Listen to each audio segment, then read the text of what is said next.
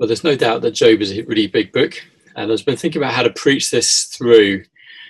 My initial thought was we need just to sort of see the main things in Job and do a preaching series that doesn't go through every little bit of Job. But then as I've been going through, trying to go through more of the little bits, we realise there's so much in Job that's so helpful to us. But I don't want us to be preaching through Job beyond Christmas. So the sort of way I think that we might be helpful is just for me to do some short videos. I'm following through our reading plan. I don't know if I'll be able to do this all the time, but I should try and do it. That might help us to get into some of the detail in Job. And then our sermons on Sunday will be a bit more of the big picture, and hopefully those two things will work together really well for those of us who follow it through. So I'm going to pick it up after chapter 3, which is where we were on Sunday, and just quickly talk through chapter 4 and 5, which is Eliphaz's speech. And by the way, this isn't going to be polished or anything. I'm just going to speak sort of to camera, sort of as I read the Bible. So you'll probably get a lot on my forehead, but I hope it's still bearable. So this is Eliphaz the Temanite. We meet him and his friends back in verse 11 of chapter 2. Remember, they were Job's friends. They came to comfort him. And Eliphaz actually is the interesting one of the three, because he's the one that clues us into the fact that these are wise men. Teman was an Edomite town, and in Jeremiah 49 verse 7, Jeremiah speaks of the wisdom of Edom. So there's something in the scriptures that records that Edom, for there were lots of other things that are true about it, and one of the things we know is that the Edomites were quite arrogant, but maybe that would fit with them feeling that they were very wise, understanding the world. So here's Eliphaz, who is from there. Bildad the Shuhite. Actually, that connects us back to Genesis 25.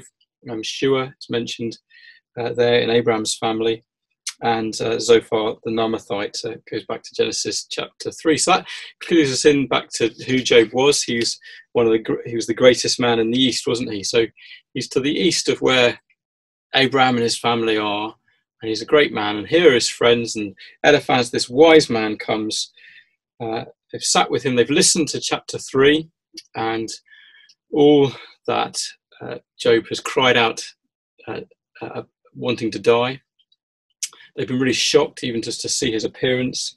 2 verse 12, and now he speaks, and he speaks for quite a long time, doesn't he? He's quite gentle, I guess, as he begins to challenge Job, having listened to what he's said. So look at verses 1 to 11. That's the first thing that he really sort of says to Job.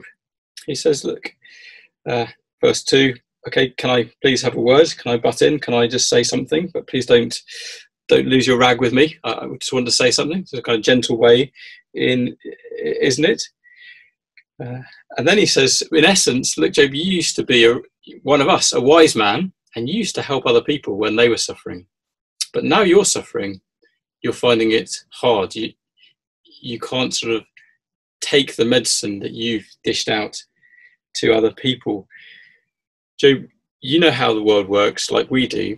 You've got to be consistent with how we understand the world. And what is that? Verse 6, is not your fear of God your confidence, and the integrity of your ways your hope?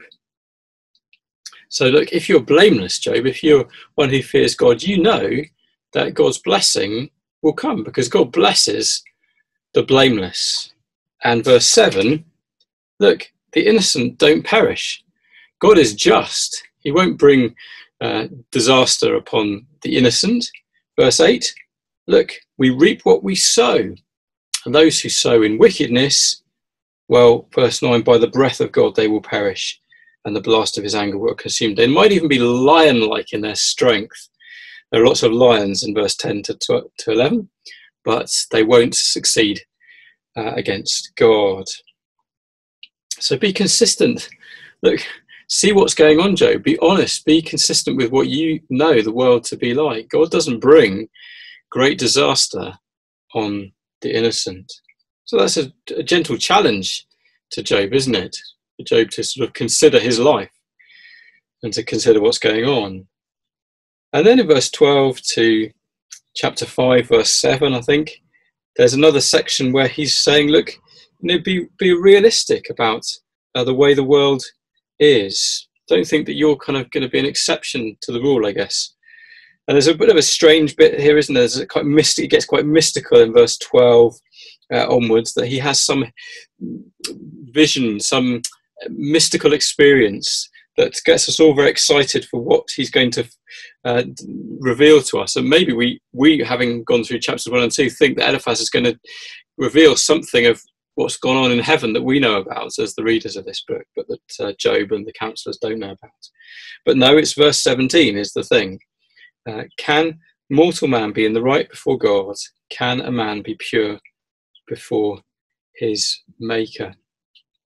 In other words, no one is righteous. There's no one who's pure before God.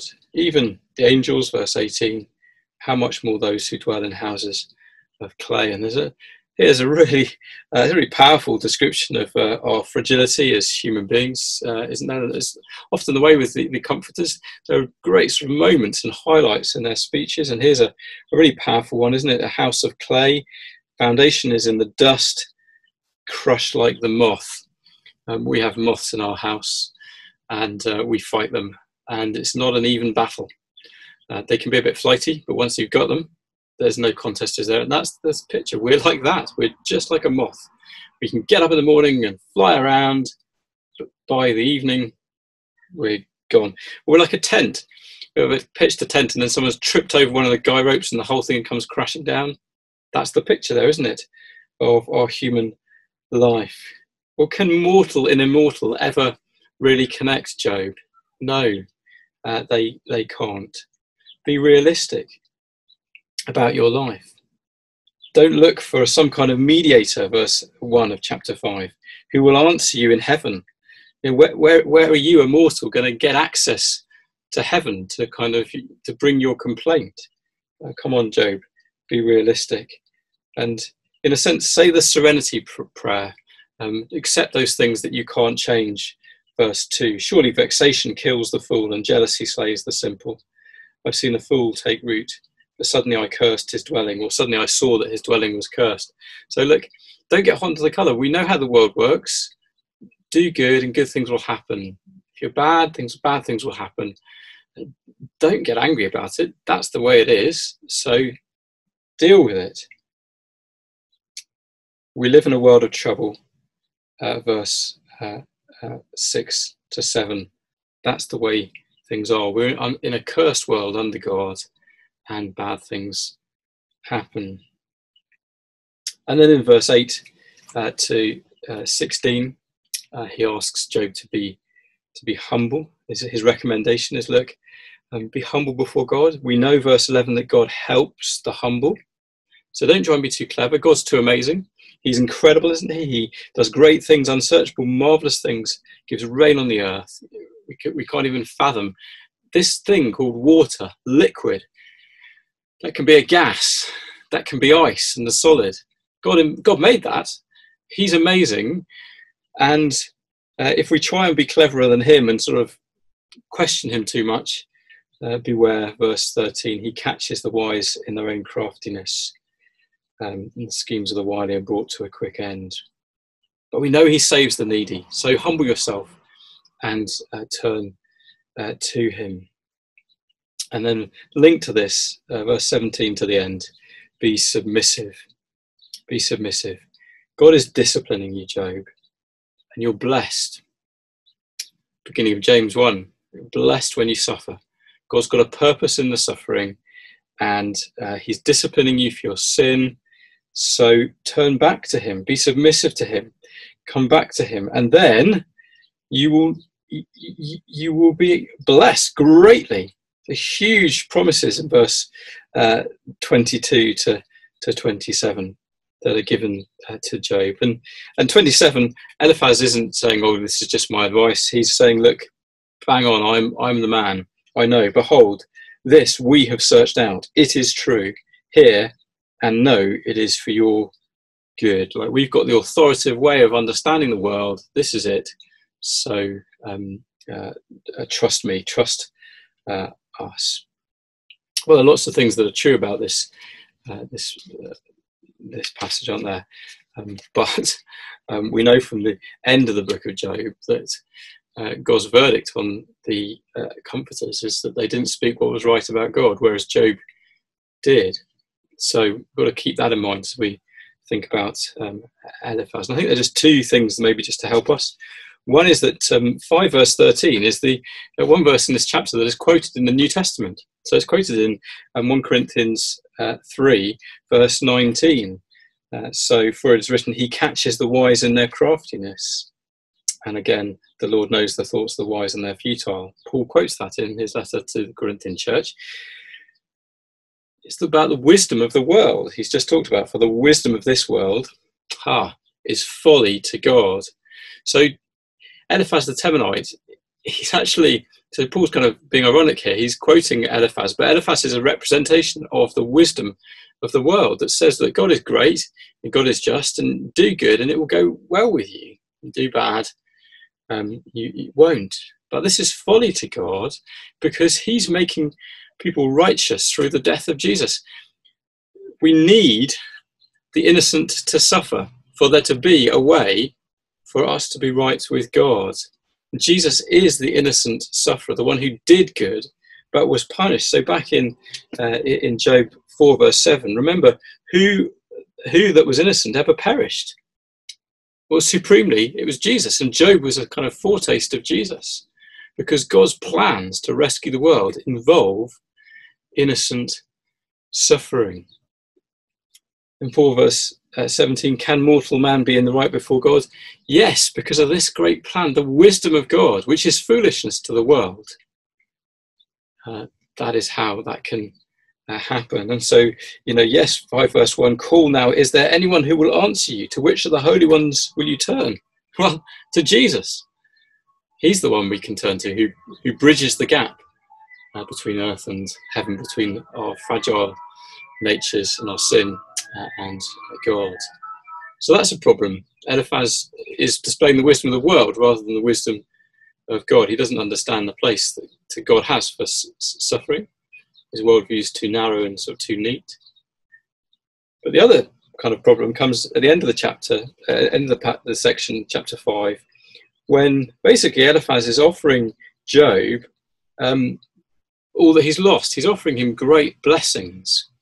But that was just kind of what Satan challenged God about, and said, well, look, Job, of course he loves you because you bless him. We're going to take away the blessings and then we'll see whether he really does love you and trust you. So it's really important that God is glorified and that our faith is tested. That matters. It's for God's glory and for our good. We're saved by faith. Faith involves trusting God. It involves wrestling and persevering and keeping going. Whereas what Eliphaz offers is just basically kind of you obey, get blessings. Just that life in a sense without that waiting, without that faith.